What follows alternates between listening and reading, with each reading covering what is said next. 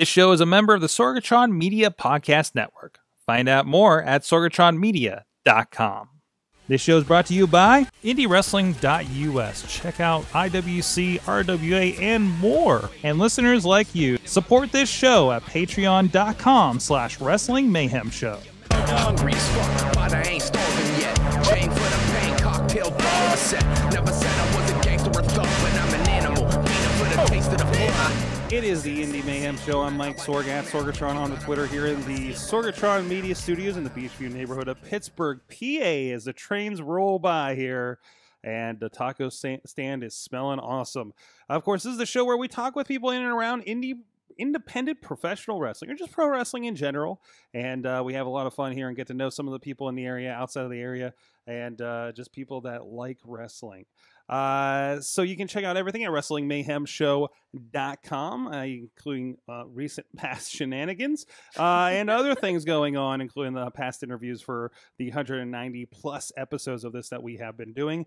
You can drop us a line at goodtimes@WrestlingMayhemShow.com or at 412-206-WMS0. If you have any questions, comments, or if you have anybody you think you'd like us to chat with in the near future, let us know there. And of course, thank you to our Patreon supporters at patreon.com/Wrestling Mayhem Show that are helping keep the lights on here in this fancy new studio that we have. So this is somebody I've wanted to talk to for a while on here, and we've had one portion of the Neon Blondes on this show and previous iterations of this show before. But with us this week is Dani Mo joining us in studio. Hello. How are you? Hello. Hey. Now, like I say, you're part of the you and Facade are the Neon Blondes, right? Yep, that we are. So I felt like it was only appropriate. We have some fun here. If I can be an honorary member of the Neon Blondes for the evening. I think for today, especially since I'm missing my man, so you can join in. There you go. So while Facade is in India, almost got my countries mixed up. It's India now, right? India, he's in India. According to Facebook. According to Facebook, apparently. Like there you go. There you go. Somebody just stopped and looked at me as I was putting the hair on outside Little the window. kid. As my wife comes in and says, "What is happening here?" No, this isn't like the STD Christmas special. I'm part of the Neon Blondes right now, honorarily for this interview. So, and she walks away. But anyways, there's kids outside and everything. It's a perfect time for this. But anyways, how you doing, Dani? Good, I'm doing good. So, so people that know you as, managing Facade, for the most part, I think, right? Yes, I believe that's the best way to describe it. Just always with him. I used to just hang out behind the merchandise. Then I moved my way up right there with him. Here, I'm getting distracted by my nose getting tickled by this thing. It goes on audio. It is the Enzo hair that's usually floating around the Wrestling Mayhem Show a bit. It looks fun. But anyways, so I like to start with a little get to know you question for the people on the show. So what is your earliest memory of professional wrestling? Honestly, I got in trouble in track in college. And I went back to my room, and I had a bunch of homework to do, and obviously we had cable, we had a house and stuff, and I just turned the TV on, and wrestling was legit on in the background as I was doing my homework, and I was just like, why did I do that to get in trouble? So that, was probably the first time I remembered seeing wrestling. Interesting. And it was just kind of something that was on, right? Yeah, I don't know who was on, obviously I didn't even realize there was storylines or anything like that, but wrestling was on my TV the day I got in trouble with track, and I went back to my room like, So it wasn't necessarily that you latched onto it. It was just it just had an early presence in your life. Yeah, so that was 2010. Mm-hmm. So from that, how did you actually kind of get into liking pro wrestling? Michael. Facade. Facade. Course, Sorry. Facade. I had no idea, especially indie wrestling. I didn't even know this was a thing. I had no idea. I thought there was just WWE. That was it. I didn't know about any of the other companies. The stuff that comes on when you're in trouble at track. Yes. That's all I thought there was. Mm-hmm. And then I stalked this boy at the gym for like a year. Which is very appropriate. Knowing the pictures that I always see of just like you guys at the gym like all the time, you know, is like, okay, that makes sense. Yes. I had like my mom involved, my sister, her friends, my coworkers, the people that worked at the gym. I had everybody involved because I tried to get every little piece of information I could to like figure out who he was, if he was even available. Mm-hmm. He wasn't at first, so then I kept asking and kept asking. I like this because it's a whole different angle. Because usually people are like, "Oh, I discovered it when I was 13 years old. Oh, I was like 5 on Grandpa's knee," you know. But you're just like, I met a boy, and so when you found out he was a pro wrestler, what were your initial thoughts? What is life? Like, what are you doing? How do you even? I don't know. Do you have a real plan? Is that? Yeah, like, is this just for fun? Like, yeah. what's your real job? Mm-hmm. Like, that was like my question. But this is the real job. Mm-hmm. You can make a living with it. Yeah. Crazy. It's a super crazy living. I've never even thought I would ever be involved in anything like this. Because I've been like work, like behind the desk, boring. I never thought you could like have legit fun at a job. And now you can. That's now I know awesome. you can. So you mentioned about how you were just kind of the girl at the booth, you know, for a while. Mm-hmm. So how did that transition? Like at what point were you like, oh, hey, there's something to this, or maybe I want to get out there? It was never me asking. Mm-hmm. I never asked. It was actually a company that asked me, and I refused for the longest time. I was like, nope, not doing it. I was never the cheerleader type. Mm-hmm. I was never the one to be like center of attention in the crowd. I was like, I would be in teams and things like that. Like, I was in drumline. I was a pole vaulter. Like, that was off to the side. That wasn't like mainstream track. Like, people weren't all watching that. And I bowled. It's like, my stuff was all like chill, like nothing like super like a cheerleader. And I, being a manager, I kind of pull that into like, I am his cheerleader.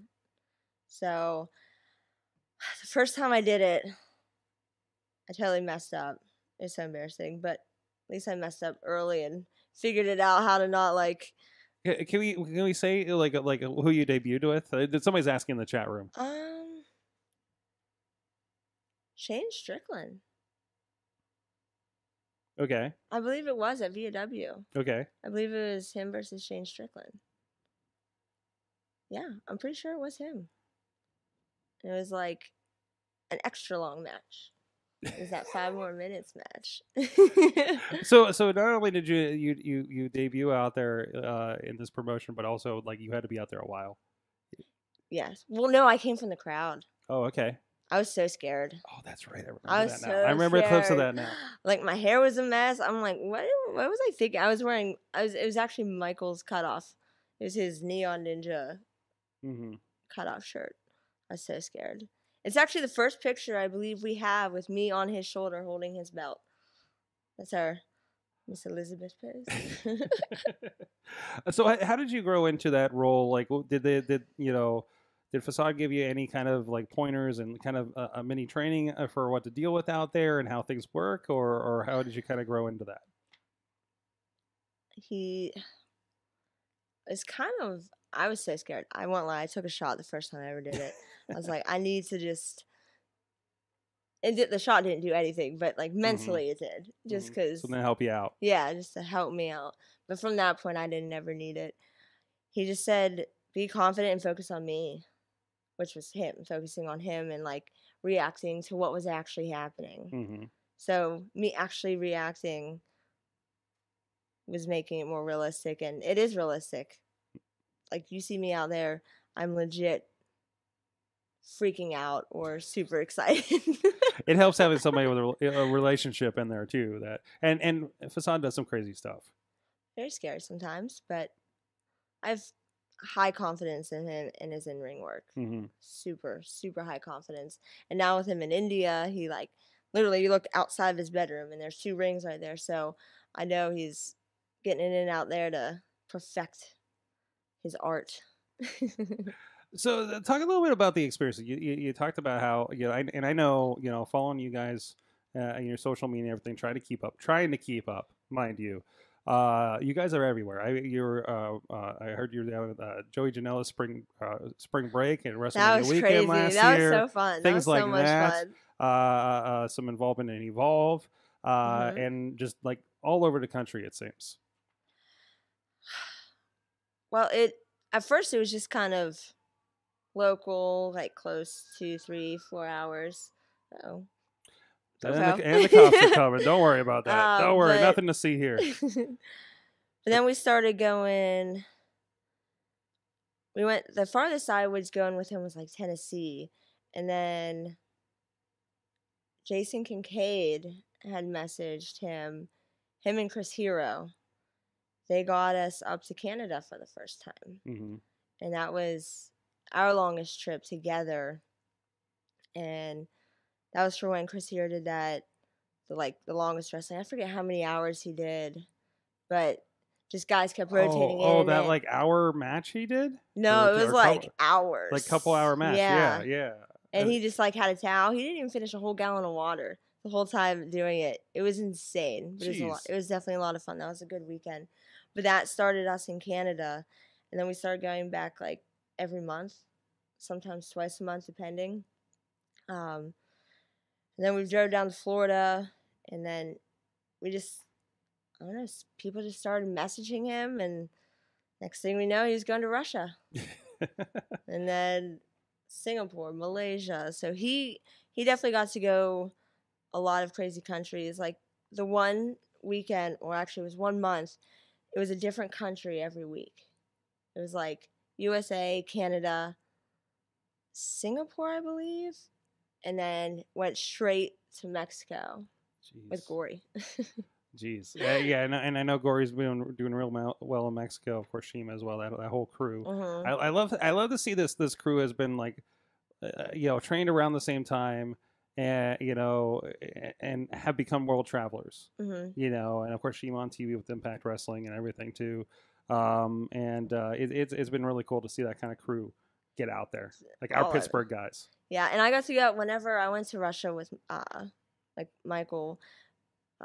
Shima was there too, like DJZ, however you want to call him. I call him Shima. Yeah, he's always going to be Shima to most of us in the area. And I always think it's funny because I always say Shima has like the he's got like a wrestler exchange program, because like he'd come back with a couple Russians. That's how we got to Russia the first time, like through him, because we ended up like driving them because they were at a hotel when Michael and I just drove in places, took them to shows. If Shima's on the show and there's somebody showing up that's probably from a different country or is a lucha wrestler from America, he probably came with Shima. Exactly. Like you can kind of see the formula. Yes. Shima brings some awesome people around. That's awesome. So obviously you're getting to I've seen you getting physical a few times in there. A couple times. I got to. Yes. I got to do it. But I know you're not doing much of it, and there's a reason for that. Mm-hmm. And I read your story, when you posted on Facebook about it, and of course there was a fundraiser recently for some surgery that you had. Mm-hmm. Can you tell us a little bit about that issue? So I got dropped on concrete, my face. Nothing else got hurt except for my knuckles. Mm-hmm. But that's why I have like all these scar tissues on my nose and everything. I actually bit halfway through my tongue. The inside of like my lip was all ground meat, and they like stitched it all back up. I ended up losing 1 full tooth. I tried to keep it. They wouldn't let me keep it. I'm like, it's my tooth. Why can't I keep my tooth? They're like, nope, we need to keep it. I had the same argument about about my tonsils. So yeah. We picked it up off the ground. Like, it's my tooth. I didn't even have to give it to you. It's like McFoley's ear, right? It's like, why can't I keep that? Doesn't make any sense. And then, like, the rest of my teeth are all, like, this all through my mouth. So I had braces in, like, 9th grade. Mm-hmm. And then I had braces again. I think it was junior year of college. So it was 2010 is when this happened. April 2010. And so we went to the hospital, had that. I couldn't eat. My mom made me, like, this is the only real memory I have from, like, the food I was eating. I know it was just liquids, but she made me stir fry, and she blended it, and I ate it through, like, a syringe. It was, I don't remember the taste, I don't remember anything, but I do know my mom made stir fry, and I ate it. Liquid stir fry. I did not recommend it. But from there, I had a flipper, just a single tooth flipper after those braces came off, and that's just what I wore it. I do like little party tricks and pop it out every now and again, like in the middle of conversation. It would like freak people out. So that when you're bored of the conversation, just go bloop, just drop it, and people be like, "What? What just happened?" And but then my teeth started like dying, and I just kept getting root canal after root canal, and I'm like, oh, this is so annoying. And then the color started changing, so I'm like, this, and that was right when I like met Michael, and I started being in like the public eye more than I ever was before, and I'm like, this is, I don't know about this. I was getting a little self-conscious about it. So I got a new dentist that my dad was going to, and he was like, we can do a crown. I was like, okay. Like, he was ready to go. Like, instantly. I'm sorry. The blonde hair. It's a serious story, and I'm like trying to keep this fake hair out of my nose. I kind of like it, though. It's just like fancy. It reminds me of my old long hair a little bit. I think you should grow it back. Oh. We tried that a year ago. She's like, no. Wife's looking at me. Please don't. She misses it. Anyways. So I saw this dentist, and actually it happened. We ended up doing it right when Pro Wrestlers vs. Zombies, the premiere was happening. I'm sorry. I remember watching that. Because I went to the premiere, and I had like super white teeth, but they weren't even teeth. It was just a mold, because he had ground down on my teeth that I had left, so that the crown could like get cemented in there. So it was just molding. I don't like, he molded the teeth, and that's what I had at that premiere. And then a week later, he cemented the teeth in, and it was great at first. So when you were talking, like, you kind of made a comment about how you were like literally worried your teeth were going to fall out during, like, if you did more than what you do now, right? My teeth did fall out before. Really? In Canada. It was Facade versus, I'm so mad I just forgot his name. Stu Grayson. Okay. Stu. It was the best match ever. Like, it was a really, really good match. And going there, I was like, my teeth do not feel right. Like, we were there for a whole weekend, and I wasn't eating because I was afraid. It was just kind of like real loose on me. So I'm like, whatever. I'm like, I can't do too much today. Like, out there, I'm gonna like still cheer you on and everything, but I really don't want any. I'm hoping I don't have to get involved with anything. And so the match ends, we all go in the back, and I went to like tell them how amazing the match was, and they fell. And I just grabbed my mouth, and I just started crying. I found Michael, and I'm like, we got to go.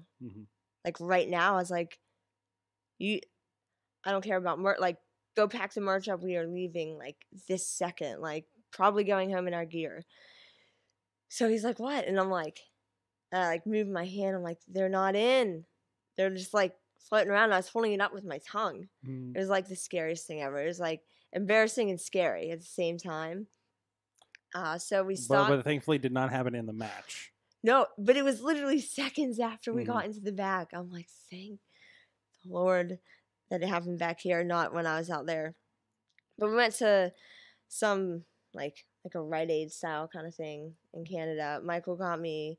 We can just call it Canadian Rite Aid. Canadian Rite Aid. We went to a Canadian Rite Aid, and Michael got me some denture cream and some Biotine mouthwash.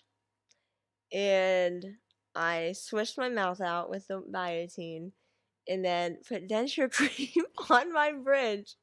Because at this point, like I said, I wasn't eating all weekend. Yeah. And I was starving. And I was just like mentally gone. So put them in with the denture cream. So I carried denture cream with me everywhere.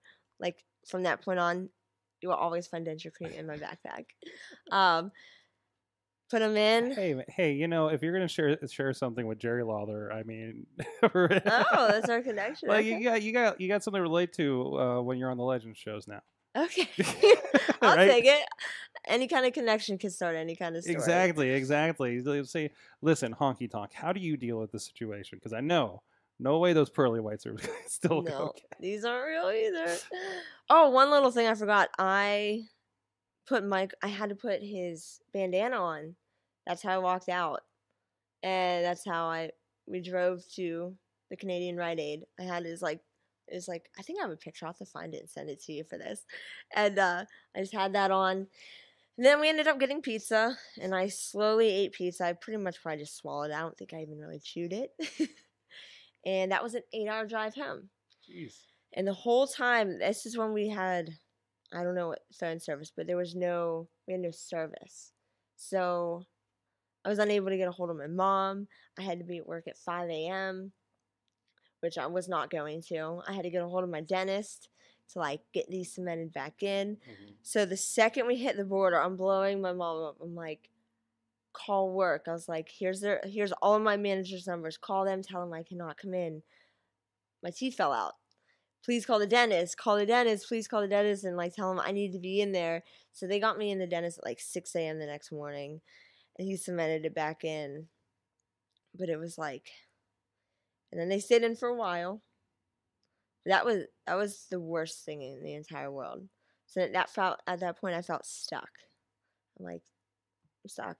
There's nothing I can do. It's so expensive to go next step to do the implants. So I felt stuck there, and I felt stuck living in the area we are, because that was the only dentist that I could go to that I could call him and he'd be there. Mm-hmm.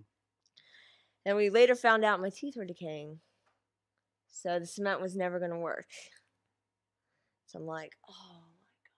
It's basically you cement and then it would decay and lose the grip because it's just gone. So from all the trauma and everything, mm-hmm. from the hit, and also he said it could possibly, because I've had asthma my whole life, mm-hmm. and inhalers, it's medicine going in your mouth. You're not told, or you weren't told back then, to wash your mouth out every time you took it. So all that medicine is just sitting on your teeth. Oh. So he said a lot of asthma patients that had asthma as kids now are coming out, teeth are decaying from the inside. Yeah. So I'm like, okay, well, I guess I have to do something about this. And then our one friend Janice had messaged me saying that a girl I actually went to high school with worked at a maxillofacial surgeon, and I should go meet up with him. And I'm like, I'm going to search around first. Staying locally, it's really, really expensive. Mm. So I searched around, and one of our friends over from Remix, his mom works at a dentist. And I went there, and they were awesome. And they told the only reason they were staying in at this point, this is 2 years down the line now, was because I had another root canal, and that plug was holding my teeth in.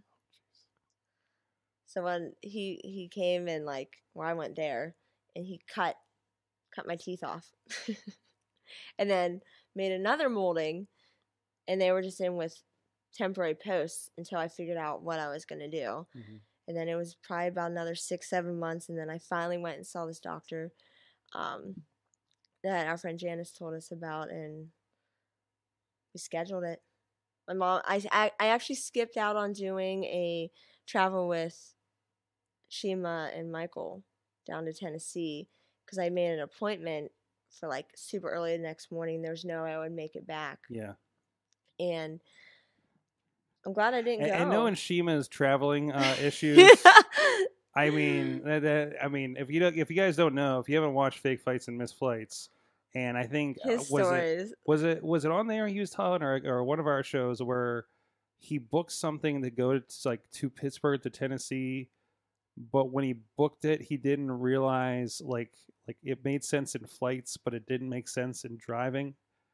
Because it was, he was with Facade. I remember that because it turned out to be 9 hours to get to the venue, and they thought it was like 5 because it was 5 from Chicago, but they were coming from Pittsburgh. They were coming from IWC. They left from IWC. Yeah, so it was like this insane thing, and they were like running their ass off trying to get it like a 9-hour drive down, and they left too late basically because they expected. Because we all went and got food, and then they left, and I went home, and. Yeah, because Michael drove with him because I was going to drive and I was going to ride back with Shima because Michael had to fly to Detroit for something. And I fell through for me, so Shima had to drive back by himself. I felt a little bit bad. I was like, that could have been a crazy time. I don't even know what could have happened. Awesome. So you had it. You had I think it was a GoFundMe or something online. And I did a GoFundMe. It didn't really work, and so I haven't really posted about it at all. It's kind of a lost cause. People definitely helped me out a little bit with my I was basic figuring out how to get to the doctor I'm at now. Yeah, they helped pay for it helped pay for all those appointments and the little things that the Dr. Mason in Ohio, or actually it's Parkersburg, West Virginia is where it was. He things they helped pay for that, with the temporary posts before I have these now. But definitely there was a great outpouring from the fans on there that I was seeing around your posts on social media and everything. So that's not you. So it was really cool to see that going on too. So. It was good, and I appreciate anybody that helped me. It definitely kicked my butt to be I just need to do it. And then when Michael got the call from the Great Khali, I was like, wait. And we're gonna go over this when he gets back into the States and I have a chance to talk about him. Did he legit get a call from the Great Khali himself? Yes. Holy we were shit. meeting. we were meeting. Was there a lot of what's? Is there? It was a lot of. I think this is a prank call. I'm gonna let him tell that story because he tells it way better. Of course, but there's a little preview for down the line, and I hope Riz is listening to this one because he's the biggest Great Khali fan. We had to see the set. We had to wait. Because he was on the phone with him. We were driving. I was working. He was working. And we were meeting to go to the movies after work. And as he's driving, he's on the phone. I'm like, come on. The movie starts in 5 minutes. Let's go. Let's go. He's like, I'm like, oh my goodness. This can't be that important. I was like, if it's your mom or your sister or anybody, just tell him we'll call him back. The movie's about to start. He's like, stop. I'm like, fine. So he gets out of the car and he's shocked. He's like, I need to download an app and we need to go inside. I'm like, okay. So he sat in the massage chairs while he talked to the Great Khali for an hour. And then we went and saw a movie. I forget what the movie was because I don't even know. It's probably one of the superhero movies. Not as amazing as a hour conversation with the Great Khali. But then we'll get details on that here at a later date. So you went from not really being in the wrestling thing, kind of question this, to now being a part of it. Are you more of a watcher now? Are you into it more? I mean, as a whole now? As a whole, yes. I think about everything from how can I make myself better prior to getting the final surgery done, because I've only had the bone graft. So I still need to get the implants, to how can I watch to learn what to do, what not to do. Should I watch old stuff or should I just stay with the new stuff? Because everything's evolving so quickly now. It's not what it was. And should I watch? I don't personally like watching matches that I'm in because I judge myself so much. I'm like, oh, I shouldn't have done that. Oh, I look so weird and things like that. But I watch. If I'm home, I'm watching Raw, SmackDown, NXT, the pay-per-views. I'm like, nope, sorry, can't decorate. I'm watching the pay-per-view. I'm going to stay up late. I'm watching wrestling. And I'm trying to go to some shows as much as I can while he's gone. But all of our shows are so far away that driving 4.5 hours to, watch a show that we were on is it's a little hard by yourself. Mm-hmm. And if I'm not going to be on it and have to be at work super early. But I don't know. I am definitely way more into it. Things are looking bright for the future. And I'm excited to get these surgeries done. I just have one more. Hopefully it's in March, and then I'll have real teeth in September. So happy birthday to me. But up to that, like, I haven't really stepped foot in the ring. I want to, but I want this to heal. I don't want to do something to mess it up and, like, make the process even longer because it's already been so long. But back to, like, right when he got that phone call, I was like, that's it. You're gone for 6 months. I'm doing this surgery. I'm doing it. So literally he left on August 16th and I got my surgery exactly a week later. Like, to the day. Wednesday and a Wednesday. So when he comes back, you'll be ready to go, more or less. When he gets back, the second surgery is just happening. But so because we thought it was only going to be 6 months, but I didn't know I didn't have any bone. So they had to do a bone graft. So it added 6 additional months. But whatever, the process has started. There's no going back now. I got these fake white teeth right now. That still look, they suffice. I just can't eat with them. So if you ever see me out in a restaurant and I'm like being a little weird to you, it's because I don't got my teeth in. That's okay. My dad does that to me all the time now. What is the best and worst thing about being around indie wrestling for you so far? The best and the worst? Best is getting to be with Michael all the time. Because most people don't even get to be with their significant other nearly as much as we have been. So, like, this whole India thing is a shock. Because we were, like, we lived together. We traveled together. We worked together. Like, always together. So I guess best and worst could be that you get to travel together and you get separated a lot. But at this point now I know we'll be able to handle it if in the future, like, anything happens and he has to go one way, I have to go another, or we get to travel together. We'll be okay. We'll be good. That's awesome. So the worst is definitely the distance, but now we got Facebook Messenger, Snapchat, so you're always connected as long as India doesn't turn off their data. That happened for a week and I was like freaking out. I'm like, oh my gosh, but I could still call him. I finally called, which that was like a $50 phone call, but I got to actually talk to him and he's like, they turned the data off. Like, it was something, that is off. There was something weird with one of the providers, so they just shut it off. Like, I think they were like, what? It was like something along some scandal thing was going on, and the guy that, like, owns the data was like in protest shut it off. So if you're not concerned about that net neutrality idea here in America, we could be India. So just call your local Congress. But they have pretty sweet, like, data. Like, everybody's given a gig a day. Oh, I blow through that. But still, that's awesome. Blow through it. That's good. That's good. But a gig a day for free? Yeah, that's great. That's a lot. That's awesome. Oh, and also, it's such a big thing, and probably the infrastructure, like line to internet, is probably this is turning into Awesome Cast. I apologize. But you know, exactly right. But anyways, back to wrestling. Hi. Back to wrestling. Where can people find you online? I actually finally changed all my stuff because I had like 4 different things for every different social media. So now I'm all at Zebrap, ZEBRAAAP, and my Snapchat is Zebrap88. Why Zebrap? So I used to work at a kids' summer camp. It was called Camp Motorsport. And it's not the Zubaz. She's wearing the Zubaz, of course, because as they do. Always couldn't wear anything else. Literally, I wear Zubaz every single day. I have enough to go a whole month and not have to wash any. It still cracks me up to see hentai come out in Zubaz. Hey, I don't hate it. I don't hate it. Angry mask guy, Zubaz. It's great. Mean, funny. Exactly.